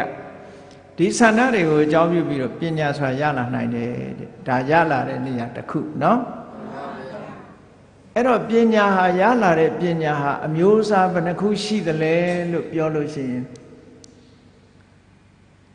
နံပါတ်1 အားလုံးကြားဘူးကောင်းကြားဘူးမယ်စိန်တာမယပညာစိန်တာမယဆိုတဲ့စကားလုံးကကြံစီခြင်းကထုတ်လုပ်တယ်မယဆိုတာဖြစ်စေတာထုတ်လုပ်တာတွေးတောကြံစီခြင်းကြောင့်လည်းအသိဉာဏ်ရနိုင်တယ်ပေါ့အရာရာကိုအမှတ်တမဲ့မနေပဲနဲ့ဆင်ញင်တွေးတောကြံစီလို့ရှိရင်ရောမရနိုင်ဘူးလားအဲ့ဒီတွေးတောကြံစီပြီးစိတ်ကူးကောင်းတော့ကောင်းတဲ့စိတ်ကူးလေးတွေကနေပြီးတော့ထုတ်လုပ်ပေးတဲ့အသိပညာမျိုးဆိုတာရှိသေးတယ်တဲ့ဘယ်သူစီကမှမကြားဘူးပဲနဲ့ကောင်းတဲ့အတွေးခေါ်လေးတွေကိုယ်တဏ္ဍာမှာဖြစ်ပေါ်လာတတ်သေးတယ်အဲ့ဒါကြတော့စိန်တာမယပညာလို့ပြောတာနော်သူများစီကနားထောင်ပြီးတော့မှတွေးပြီးတော့ယူတာစိန်တာမယပညာမဟုတ်ဘူးသူတစ်ပါးစီကဘယ်သူစီကမှသင်ယူထားတာမရှိဘဲနဲ့ကိုယ်ပိုင်အတွေးနဲ့တွေးပြီးတော့သိတဲ့အသိဉာဏ်မျိုးကြမှာစိန်တာမယပညာတဲ့အစင်းမြင့်တဲ့စိန်တာမယအစင်းမြင့်ပညာမျိုးကြတော့ဘုရားလောင်းနေမှာရှိတယ်စိန်တာမယဘုရားလောင်းတို့ပိစိကဗုဒ္ဓအလောင်းတို့သူများစီကဟုတ်လားနိနာနေတရားကိုမခံမဲနဲ့ကိုယ်ပိုင်ဉာဏ်နဲ့ကိုယ်ပိုင်အတွေးနဲ့အမှန်တရားကိုသိနိုင်တယ်ပေါ့စိတ်တမယပညာเนาะနောက်သင်ကြားခြင်းဖြင့်သိတဲ့ပညာကြတော့သုတ္တမယပညာတဲ့သုတ္တမယဆိုတာကြားနာသင်ယူခြင်းကထုတ်လုပ်ပေးလိုက်တဲ့ပညာတဲ့အဲ့တော့ပညာရခြင်းလို့ရှိရင်သင်ရမယ်လို့ပြောတာပဲခုနသင်ညာဆိုတာသင်စရာလို့ရလားမြင်လိုက်တာနဲ့သူကမှတ်ထားတာပဲလေမှတ်ထားလိုက်တာဟောပညာကြတော့အဲ့လိုမဟုတ်ဘူးသင်ရတယ်သုတ္တမယနားနဲ့ကြားပြီးတော့ပညာသင်တယ်ဆိုတာနားကိုအသုံးပြုတာဒါကြောင့်မို့လို့ဘုဒ္ဓတဆိုတဲ့စကားလုံးကရှေးတုန်းကပညာသင်တယ်ဆိုတာနားနဲ့ပဲသင်ကြတာများတယ်ပေါ့ခုခေတ်လိုစာအုပ်စာတမ်းဖတ်ပြီးတော့ယူတဲ့ပညာမျိုးအခါရှာပေါ့ခုခေတ်ကျတော့နားနဲ့တယ်မကဘူးစာအုပ်နဲ့လည်းသင်လို့ရတယ်ပေါ့ဟုတ်ကလားဒါပေမဲ့နားမပါပဲရရလားမရပါဘူးဗျာကဲတယ်လီဗီရှင်းကြည့်မယ်မျက်စိတော့ကောင်းတယ်နားမပါရင်ဘယ်နဲ့နေမရပါဘူးဗျာအရသာရှိမှလည်းမဟုတ်ဘူးဟုတ်ကလားအဲ့တော့နားတို့မျက်စိတို့ဆိုတာပညာသင်တဲ့နေရာမှာများစွာအထောက်အကူပြုတယ်အဲ့ဒီအထောက်အကူပြုတဲ့ထဲမှာနားဟာအဓိကကြဒါကြောင့်မို့လို့ဘ ഹു တုတ္တလို့သာသုံးတာဘ ഹു ဒိဋ္ဌလို့မှမသုံးပဲဟာဒီလူကဘ ഹു တုတ္တများလိုက်တာဆိုတာတုတ္တဆိုတာနားကကြားတာကိုပြောတာဒါကိုအကြအမြင်များတယ်လို့ပြောကြတယ်ဒါပညာကိုပြောတာနော်အဲ့တော့ပညာသင်တယ်ဆိုတာနားနဲ့သင်တာအခုတရားနာတယ်ဆိုတော့လေတရားဟောနေတာကိုနားကနေကြားပြီးတော့မှတ်ယူနေကြရတာပဲလေအဲ့ဒါကြောင့်မို့လို့သုတ္တမယပညာဆိုတာကြားနာခြင်းကထုတ်လုပ်ပေးလိုက်တဲ့ပညာမျိုးကိုသုတ္တမယပညာလို့ခေါ်တယ်တဲ့များများတရားနာလေလေများများသိလေလေများများစာတွေဖတ်ရှုလေ့လာလေလေများများသိလေလေဒီလိုအဓိပ္ပာယ်ရှိတယ်ဟုတ်ကဲ့လား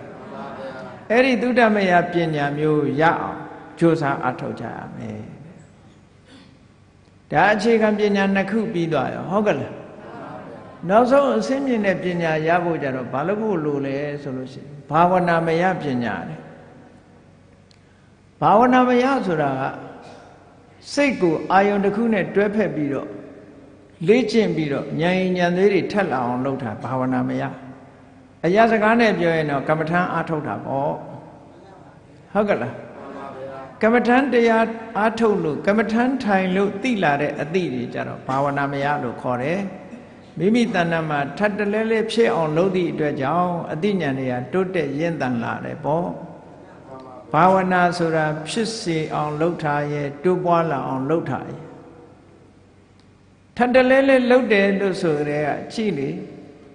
ဓာလေးတုံးနေတဲ့အခါကျတော့ဓာထက်အောင်ကြောက်ပေါ်တင်ပြီးတော့မပွတ်ရဘူးလားပွတ်တဲ့အခါမှာတခါတည်းပွတ်တာလားအကြိမ်ကြိမ်ပွတ်တာအေးအဲ့ဒီတိုင်းပဲအာယုန်နဲ့စိတ်နဲ့အကြိမ်ကြိမ်ပွတ်ပေးလိုက်လို့ရှိရင်ဉာဏ်သွေးတွေထက်လာအဲ့ဒါလို့ရလာတဲ့ပညာမျိုးကိုဘာဝနာမယပညာလို့ခေါ်တယ်တိုးတက်ပွားများလာအောင်လုပ်ထားတဲ့ပညာအဲ့ဒီပညာကတော့အဆင့်မြင့်သွားပြီပေါ့ကဲဘုန်းကြီးတို့တွေအခုတရားနာလို့ရနေတာကသုတ္တမယပညာဟုတ်ကလားအဲ့ဒီသုတ္တမယပညာကိုရလာတယ်သုတ္တမယပညာကိုအခြေခံပြီးတော့ ဘာဝနာမယလို့ဆိုတာကိုယ်တိုင်လေ့လာပွားများအထောက်ချင်းဖြင့်ဘာဝနာမယဆိုတဲ့ပညာကိုလည်းရနိုင်တယ်တဲ့အဲ့ဒီဘာဝနာမယပညာကြတော့အဆင့်များစွာမြင့်သွားပြီကဲဘာဝနာမယပညာကိုရအောင်ဘယ်လိုလုပ်ဘာကစမလဲဘာကစမလဲလို့ဆိုရင်နံပါတ်1ကိုချင်းသီလကောင်းအောင်လုပ်ရမယ်ဟုတ်ကဲ့ဒါမို့မဂ္ဂင်၈ပါးထဲမှာမြတ်စွာဘုရားဟောထားတယ်လေသမ္မာဝါစာသမ္မာကမ္မန္တသမ္မာအာဇီဝဆိုသီလဆိုတာတခြားပြောတာမဟုတ်ဘူးသမ္မာဝါစာစကားပြောရင်ကောင်းတာပဲပြောဖို့လိုတယ်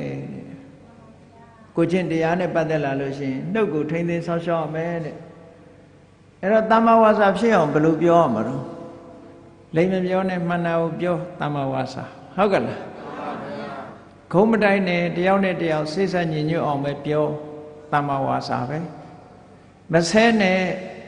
ရင်ကြည်ကြည်ပြောသမ္မာဝါစာဟုတ်ကဲ့လားအကျိုးမရှိတဲ့စကားတွေတောင်းစင်ရည်မရစကားတွေမပြောနဲ့အကျိုးရှိတဲ့စကားမျိုးကိုပြောမှန်ကန်တဲ့အကြောင်းအရာတွေပေါ်မှာမူတည်ပြီးတော့အကျိုးရှိတဲ့စကားကိုပြောဆိုဟောသမ္မာဝါစာဖြစ်တယ်အဲ့ဒါဆိုရင်နှုတ်နဲ့ပတ်သက်ပြီးတော့လုံခြုံသွားတယ်ဒါသီလလို့ခေါ်တယ်ပေါ့သမ္မာကမ္မန္တမှန်ကန်တဲ့အလုပ်ဆိုတာတခြားမဟုတ်ဘူးသူများအသက်ကိုမတတ်နဲ့ရှောင်ကျင်တယ်သူများပေါ်မှာအကျဉ်းနာကရုဏာတရားထားတယ်ဒါတတ်မှုဖြတ်မှုကြဘိုးလေးတွေချင်းလေးတွေကစပြီးတော့လူတွေကမမယွင်တွေးသေးတယ်တိရစ္ဆာန်လူချွတ်မှကျွတ်တယ်ကိုယ်ရောဒီပြင်လူတယောက်ကလာချွတ်ရင်ဘယ်နဲ့နေကိုယ်ကြတော့မကြိုက်ဘူးသူများကြတော့လူချွတ်မှကျွတ်တယ်နော်ဟုတ်ကဲ့လားဟုတ်ပါမလားအဲ့ဒါကိုယ်လည်းလာချွတ်တဲ့လူရှိရင်ခက်နေနော်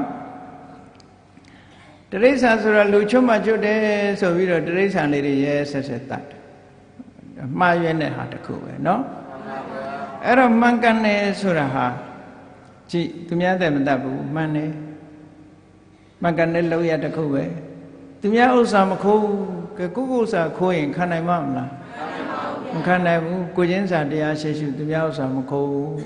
စင်စင်ကြဲကြဲနေတယ်ဒါကိုချင်းတရားပဲ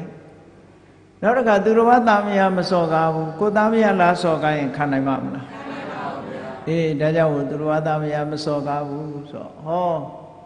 ဒီလိုကာယဒုစရိုက်နဲ့ပတ်သက်ပြီးတော့ရှောင်ကျင်လိုက်တာသမ္မာကမ္မန္တလို့ခေါ်တယ်နှုတ်ကိုစောင့်စည်းတယ်ကိုမှုကိုစောင့်စည်းတယ်လူဆိုတာနေစဉ်နဲ့မြအသက်မွေးမှုဆိုတာရှိရတယ်ပေါ့လူဘဝရလာပြီဆိုလို့ရှိရင်အသက်မွေးဝမ်းကြောင်းဆိုတာရှိရတယ်အဲ့ဒီအသက်မွေးဝမ်းကြောင်းတွေဟာအခုပြောခဲ့တဲ့ကာယဒုစရိုက်၃မျိုးကိုအသုံးချပြီးတော့အသက်မွေးရင်မိစ္ဆာအာဇီဝဝစီဒုစရိုက်၄မျိုးကိုအသုံးချပြီးတော့ဥပမာပဲပတ်ဆိုင်ရလို့လိန်ပြောတယ်ဒါအသက်မွေးမှုကိုယ့်အကိုလိန်ညင်လို့လိန်တာကတော့ဒုစရိုက်ပဲပတ်ဆံပေးလို့ပတ်ဆံယူပြီးတော့လိန်တာကြတော့ဒါမိစ္ဆာအာဇီဝလို့ခေါ်တယ်ဟုတ်ကဲ့လားပတ်ဆံယူပြီးတော့သွားဆဲလို့ရှိရင်လည်းဒါမိစ္ဆာအာဇီဝဖြစ်တယ်ပေါ့ရိုးရိုးကိုစိတ်ဆိုးလို့ဆဲတာတစ်မျိုးပတ်ဆံရလို့ဆဲတာတစ်မျိုးအမျိုးမျိုးရှိတယ်နော်အဲ့တော့ဒုစရိုက်နဲ့အသက်မမွေးနဲ့ဒုစရိုက်နဲ့အသက်မမွေးလို့ရှိရင်တမ္မာအာဇီဝဖြစ်တယ်ဆိုတော့ဟောဒီပုဂ္ဂိုလ်ကစင်ကြယ်တဲ့ပုဂ္ဂိုလ်ဖြစ်သွားတယ်အဲ့ဒါကိုပြောတာသီလရှိရမယ်လို့ပြောတာနော်ခြုံလိုက်မယ်ဆိုရင်လူတွေက၅ပါးသီလနဲ့ပြည့်စုံအောင်အေး၅ပါးသီလဆိုတာသွားပြီးတော့လဲနှုတ်ထဲစိတ်ထဲမှာသွားမယောင်နဲ့တချို့ကပြောတယ်၅ပါးသီလ၅ပါးလုံးမလို့ဘူးနှစ်ပါးလောက်လုံးရင်ပြီးတယ်လို့ဘာလို့နဲ့၅ပါးသီလ၅ပါးလုံးလုံးမှပဲရှော့လို့မရဘူးနော်ဆေးစစ်တယ်လို့သွားမစစ်နဲ့ဟုတ်ကဲ့လားကဲစစ်ချင်စစ်ကြည့်ပေါ့ကဲစစ်ကြည့်လို့ရှိရင်ကိုယ်မှလည်းရော့သွားမှာပဲသိချတယ်လူဖြစ်လာလို့ရှိရင်အသက်ရှည်ဖို့ကျန်းမာဖို့မလိုဘူးလားလိုပါရဲ့ဗျာပါဏာတိပါဒပြည့်စုံ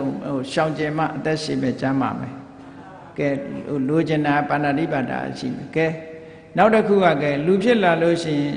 စိစိမ်ဥစ္စာချမ်းသာကြွယ်ဝပြီးခိုင်မြဲဖို့မလိုဘူးလားလိုပါရဲ့ဗျာအေးစိစိမ်ဥစ္စာတွေချမ်းသာကြွယ်ဝပြီးတော့ခိုင်မြဲဖို့ဆိုတာအဒိဏဒါနလုံမှဖြစ်တယ်အေးလူလောကရောက်လာပြီးတော့ဒီလူတကာရဲ့လေးစားမှုကိုခံရတယ်လူမုံမရှိဘူးလူမုံမများဘူးဆိုလို့ရှိရင် လူမုံမများဘူးလူချစ်လင်ကွင်ပေါ်ဖို့မလိုအပ်ဘူးလားကာမေတုမိစ္ဆာစာရာကင်းမှလူချစ်လူခင်ပေါ်မှာဟိုဟာဆိုရင်လူချင်ပတ်ဖြစ်သွားလိမ့်မယ်အေးလူချစ်လူခင်ပေါ်ရုံနဲ့မကဘူးသူစကားကိုအလေးနဲ့ထားတယ်သူ့ကိုဘယ်သူကမှမဟုတ်မတရားမဆွတ်ဆွဲဘူးမလိုအပ်ဘူးလားအဲ့ဒါမုဒ္ဒဝါဒလုံမှာမလုံလို့ရှိရင်ဟိုကဆွတ်ဆွဲဒီကဆွတ်ဆွဲတယ်တချို့များလေကိုမလုပ်ဖဲနဲ့ဆွတ်ဆွဲပြီးထောင်တန်းကြတဲ့လူတောင်ရှိသေးမုဒ္ဒဝါဒမလုံခဲ့တော့ကိုကလိန်ခဲ့သည့်အတွက်ကြောင့်ကိုလည်းမယွင်ခံရတယ်ပေါ့အေးလူရလို့ဖြစ်လာလို့ရှိရင်အိုင်ကျူမြင့်ပြီးတော့နော်အသိဉာဏ်ရှိတဲ့လူဖြစ်ဖို့မလိုဘူးလားလိုပါဗျာကြောင်းတောင်ယူပေါ်ဟုတ်လားကြက်မပြေတဲ့လူသူရမေရရမရှောင်လို့ရှိရင်ကြောင်းတောင်ယူပေါ်ကြက်မပြေတဲ့လူဖြစ်မယ်ကဲအဲ့ဒီလိုလူမျိုးဖြစ်ချင်သလားဖြစ်ချင်ပါဗျာဟောကဲ၅ပါးသီလလုံမှလူဟာပြည့်စုံတယ်တဲ့ဒါကြောင့်မို့လို့2ပါးသီလတွေ1ပါးသီလတွေသွားမလုံးနိုင်နဲ့အဲ့တော့5ပါးသီလပြည့်စုံပြီဆိုလို့ရှိရင်သီလပြည့်စုံလိုက်တာနဲ့တပြိုင်နက်ပြောနေစရာကိုမလိုဘူးသီလရှိတဲ့ပုဂ္ဂိုလ်ဟာကိုယ့်ကိုယ်ပြန်တွေးပြီးတော့စိတ်ကိုကိုယ့်ဟာကိုယ်အာယုံပြုလိုက်တာနဲ့ငါစင်ကြယ်တယ်ဆိုပြီးတော့စိတ်ချမ်းသာမှုတွေမလာဘူးလားမှန်ပါဗျာအဲ့ဒါလို့စိတ်ချမ်းသာမှုကဝဲယူစရာလည်းမလိုဘူးလှုပ်ယူစရာလည်းမလိုဘူးသီလရှိတာနဲ့ကိုယ့်ကိုယ်ယုံကြည်အားကိုးမှုနဲ့အဝိပတိတာရဆိုစိတ်ကြည်နူးမှုကဖြစ်လာတယ်ပေါ့အဲ့ဒီစိတ်ကြည်နူးမှုရှိလာလို့ရှိရင်စိတ်ကြည်နူးတာနဲ့တပြိုင်နက်ပါမောဇ္ဇဆိုတဲ့ဝမ်းသာမှုလေးတွေမဖြစ်ဘူးလားဖြစ်ပါတယ်ဗျာဒါလည်းလှုပ်ယူစရာမလိုဘူးဝမ်းသာမှုဖြစ်လာလို့ရှိရင်စိတ်ထဲမှာကျဉ်နှက်နေတဲ့ပီတိရောမဖြစ်နိုင်ဘူးလားဖြစ်ပါပါဗျာပီတိဖြစ်လာမှတော့ခန္ဓာကိုယ်ထဲမှာငြိမ်းချမ်းမှုတွေမလာဘူးလားမှန်ပါဗျာအေးဒါတွေကသူ့ဟာသူအဆင့်ငယ်လာငြိမ်းချမ်းမှုလာလိုက်တာနဲ့တပြိုင်နက်အိုးကိုယ်ရောစိတ်ရောချမ်းသာတာတွေမလာဘူးလားကိုယ်ရောစိတ်ရောချမ်းသာပြီလို့ဆိုကြတဲ့စိတ်ကလေးမတည်ငြိမ်ဘူးလားတည်ပါရဲ့ဗျာစိတ်ကလေးတည်ငြိမ်တာကိုတမာရီလို့ခေါ်တာပဲအဲ့ဒီစိတ်ကလေးတည်ငြိမ်သွားလို့ရှိရင်ယထာဘူတညာနာတဒနာတဲ့ဘာကိုပဲစဉ်းစားလိုက်ဘယ်ဟာကိုပဲအာယုံပြုလိုက်မှန်မှန်ကန်ကန်သိနိုင်တဲ့အသိဉာဏ်ရသွားတယ်ဒါကြောင့်မို့လို့ဘာဝနာမရဘူးထူထောင်တော့မယ်ဆိုရင်မြတ်စွာဘုရားသီလနဲ့အရင်ပြည့်စုံအောင်လုပ်လို့ပြောတာနော်သီလရှိမှတမာရီဆိုတာလာတယ်တမာရီရှိမှယထာဘူတဉာဏ်ဆိုတာဖြစ်နိုင်တယ်ဒါကြောင့်မို့လို့နံပါတ်1သီလပြည့်စုံအောင်လုပ်နံပါတ်1သီလပြည့်စုံလိုက်တာနဲ့ခုနကတမာတိသီလပြည့်စုံတာကိုသီလဝိတ္တုလို့ခေါ်တယ်အဲသီလစင်ကြယ်လာပြီဆိုလို့ရှိရင်စိတ်ကလေးကလည်းတည်ငြိမ်လာလို့တမာရီတွေရလာပြီဆိုရင်စိတ်တဝိတ္တုစိတ်လည်းစင်ကြယ်လာတယ်လို့ပြောတာစိတ်စင်ကြယ်လာပြီဆိုတဲ့အခါကျတော့အမြင်ကလေးစင်ကြယ်အောင်လုပ်ဖို့လိုတယ်အမြင်ကမရှင်းလင်းဘူးတဲ့လောကလူတွေကိုမြင်လိုက်တဲ့အခါယောက်ျားလို့မြင်တယ်မိန်းမလို့မြင်တယ်ငါလို့မြင်တယ်သူတစ်ပါးမြင်တယ်တကယ်ကတော့အမှန်စင်စစ်အသိဉာဏ်နဲ့ဆင်ခြင်စဉ်းစားကြည့်လိုက်လို့ရှိရင်ယုံနဲ့နံဒီနှစ်ခုပဲရှိတယ်အဲ့ဒါလို့သိနေတာလေးကနံတရားထိုသိနေတာလေးရဲ့မှီပြီးတော့ဖြစ်နေတဲ့ခန္ဓာကိုယ်ကြီးကယုတ်တရားဟုတ်ကလားဆိုပါစို့မျက်စိလေးနဲ့ပြင်ဘက်ကအာယုံလေးနှစ်ခုဆုံလိုက်တဲ့အခါမြင်သိဆိုတဲ့စိတ်လေးပေါ်လာတယ်မျက်စိကလေးရဲ့အပြင်ကအာယုံလေးရဲ့ဒီနှစ်ခုကယုတ်တရားအဲ့ဒီနှစ်ခုဆုံလို့ပေါ်လာတဲ့အတိလေးကနံတရားဟောယုံနဲ့နံနဲ့နှစ်ခုပဲရှိတယ်လို့ဒီလိုမြင်လာလို့ရှိရင်ဒါဒိဋ္ဌိဝိတ္တုလို့ခေါ်တယ်နာမရူပနာယထာဝဒသနံဒိဋ္ဌိဝိတ္တုနာမနန္ဒီယုတ်တွေကိုအရှိတိုင်းအမှန်သိလာပြီဆိုလို့ရှိရင်ဒါဒိဋ္ဌိဝိတ္တုအမြင်စင်ကြယ်တယ်လို့ပြောတာတဲ့တတ္တဝါဆိုတဲ့မှားယွင်းတဲ့အတွေးတွေမရှိတော့ဘူးအေးယောက်ျားရဲ့မိန်းမရဲ့လို့ခွဲခြားပြီးတော့မမြင်ဘူးတတ္တဝါလို့လည်းမမြင်ဘူးအလုံးဟာယုံနဲ့နာနှစ်ခုပေါင်းစပ်ထားပြီးတော့ဆွဲမှတ်ပြီးတော့ခေါ်ထားတာဆိုတာကိုသဘောပေါက်လာတယ်အဲ့ဒါကိုဒိဋ္ဌိဝိတ္တု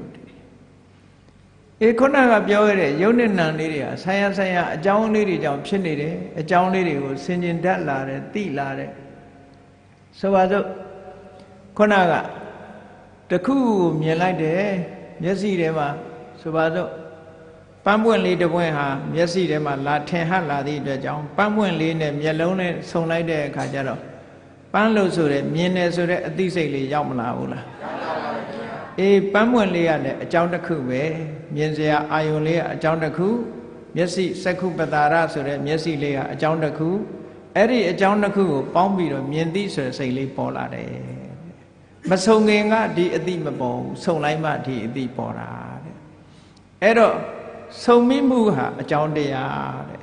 မြင်သိစိတ်ကလေးကအကျိုးတရားလို့ဟောအကြောင်းနဲ့အကျိုးခွဲမလာဘူးလားအဲ့ဒါလို့အကြောင်းအကျိုးသိလာတာကိုပဲပစ္စယပရိက္ခာဉာဏ်လို့ခေါ်တာပိုရင်းတန်လာလို့ဒါဉာဏ်သွေးတွေခုနကတင်ညာနဲ့မတူဘူးသူကပညာဆိုတာအဲ့ဒါပြောတာနော်ပညာဆိုတာအခုလို့မြင်လာကွဲကွဲခြားခြားကြီးသိလာတာအမှန်တရားဒီတဲ့ဟိုဘက်သိเสียမရှိတော့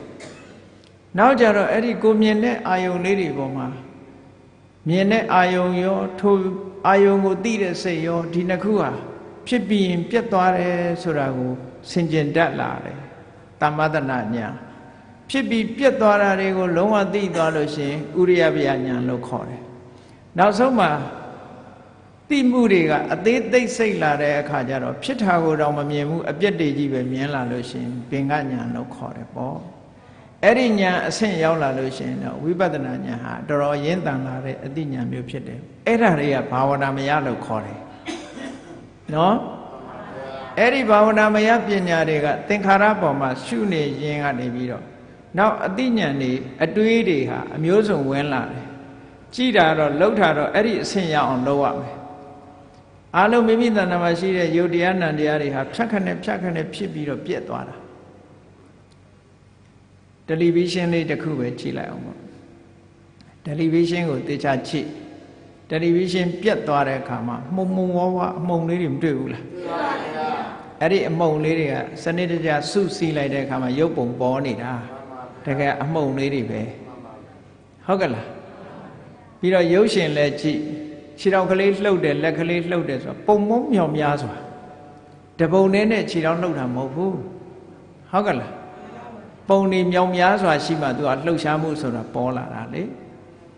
ဟောအဲ့ဒီသဘောလေးတွေကိုဆင်ញင်စဉ်းစားကြည့်လာပြီးတော့ပြတ်တဲ့သဘောတွေကိုခိုင်ခိုင်မာမာမြင်လာပြီဆိုရင်ဘင်္ဂညာအပြတ်တွေကြီးတွေ့လာတဲ့အခါကျကြောက်စရာကြီးလို့တွေးမိလာလို့ရှိရင်ဘယညာပေါ့အပြစ်တွေကြီးပဲမြင်လာလို့ရှိရင်အာရိနဝညာအပြစ်တွေမြင်လာတဲ့အခါစိတ်ပြက်လာတယ်ညှင်းငွေ့လာတယ်နေဗိဒညာဒါကြောင့်မို့ဒီယုံနာခန္ဓာသင်္ခါရတွေကလွတ်ချင်လာလို့ရှိရင်မောစိတုကမြတညာလို့ခေါ်တယ်နော်အဲ့ဒီကနေတဆင့်တက်ပြီးလွတ်ရလွတ်ကြောင်းရှာတဲ့အခါကျတော့လွတ်ချင်ပြီဆိုရင်လူတယောက်ကအိမ်ထဲကနေအပြင်ထွက်ချင်ပြီဆိုရင်ဘယ်ဟာကိုရှာရမှာတော့တကားပေါက်ရှာရမှာပေါ့ဟုတ်ကလားအပေါက်ရှာရမှာပေါ့ထွက်ချင်ပြီဆိုလို့ရှိရင်လေအေးအဲ့ဒါလိုပဲသင်္ခါရတရားတွေကလွတ်ချင်ပြီဆိုရင်ပြန်ရှာဖွေတာကိုဒါပဋိသင်္ခါညာလို့ခေါ်တယ်နောက်သင်္ခါရတရားတွေပေါ်မှာစိတ်ကိုတည်တည်ငြိမ်ငြိမ်ထားနိုင်တဲ့အဆင့်ရောက်သွားရင်သင်္ခါရုပ္ပခာညာအဲ့သင်္ခါရုပ္ပခာညာရင့်တန်သွားပြီဆိုရင်ထိုသင်္ခါရတရားတွေရဲ့အလုံးထွက်ပေါက်သင်္ခါရတရားတွေချုပ်ငြိမ်းသွားတဲ့နိဗ္ဗာန်ဆိုတာလှမ်းမြင်ရပြီပေါ့နောက်သောတာပန်ဖြစ်သွားလို့ရှိရင်လုံးဝမြင်ရပြီပေါ့အဲ့ဒီကြမှာအပေတကားဆိုတာပိတ်တာနော်ခုချိန်မှာအပေတကားကြီးကဘာလုပ်နေတော့ဖွင့်ထားတာသေချာလားသေချာတယ်နော်အဲ့တော့အပေတကားပိတ်ချင်လို့ရှိရင်ဘာဝနာမယပညာရအောင်ကြိုးစားမှဖြစ်တယ်တဲ့အနည်းဆုံးသောတာပန်ဆိုတဲ့ပညာမျိုးသောတာပတ္တိမဲ့ပညာဒဂရဂါမိမဲ့ပညာဆိုတဲ့အဆင့်ကိုမရောက်လို့ရှိရင်ပေတကားမပိတ်သေးဘူးအဲ့ဒါကိုရောက်တော့မှပေတကားပိတ်တယ်ဒါကြောင့်မို့တရားချစ်ခင်သူတော်စင်ပြိဿပေါင်းတို့သည်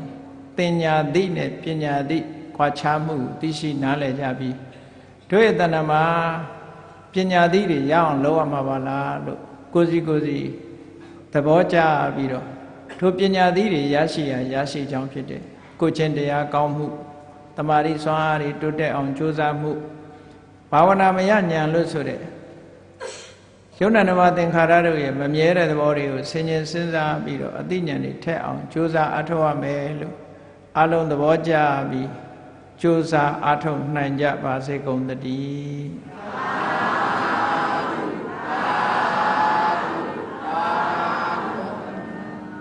ကဲမေတ္တာပွားရအောင်တတ္တဝါများစွာဝေယံကွာချမ်းသာကြပါစေတတ္တဝါများစွာဝ ဘေးရန်ကွာချမ်းသာကြပါစေမေတ္တာရေချမ်းသွန်ကားဖြံငြိမ်းချမ်းကြပါစေမေတ္တာရေချမ်းသွန်ကားဖြံငြိမ်းချမ်းကြပါစေသက်ရှိချမ်းသာစိတ်ချမ်းသာတို့ရဆန္ဒပြည့်ပါစေသက်ရှိချမ်းသာစိတ်ချမ်းသာတို့ရဆန္ဒပြည့်ပါစေဓမ္မောတရံပိဝိတဝါနဝိသာသဗ္ဗေသမှုဟတံအဇရမရတိတိဘာဝံနိဗ္ဗာနံယန္တုတာရောဓမ္မောတရံလောဘဒေါသမောဟစိတ်တောကင်းပြောင်းကြည်တရားစေကိုပိဝိတဝါဝန္တာရှင်ပြတောက်ကြရနာကြရကုန်သောကြောင့်ဝိသာသဗ္ဗေပူဇာညစ်နောက်ကိလေသာအစိတ်အတောက်ဟုသမျှတို့သည်သမုဒ္ဒပိဉ္စဘဲတွင်ရေမတင်တဲ့ကဲ့သို့ကင်းစင်လွင်ပြောင်းဘေးမရောက်အောင်ပဲဖြောင်းအပ်ကုန်သည်ဟွန်တုစင်စစ်မသွေဖြစ်ကြပါစေကုန်သတည်းအစရမရံအိုခြင်းလဲကွာနာခြင်းလဲကင်းသေးခြင်းလဲရှင်းထသောတိတိဘဝကိလေသာဟုပုခသိင်ကင်းခြင်းရာစိဖြစ်ပေထသောနိဗ္ဗာန်နိဗ္ဗာန်ဟုခေါ်ဤမြို့တော်သို့သာရောတရားချစ်ခင်စိတ်ကောင်းဝိညာသူတော်စင်များတို့သည်ယန္တုပါရမီအဆင့်ဆင့်မြင့်နေမြင်၍မလင့်ပုံသေးဆက်ရောက်တော်မူကြပါစေကုန်သတည်း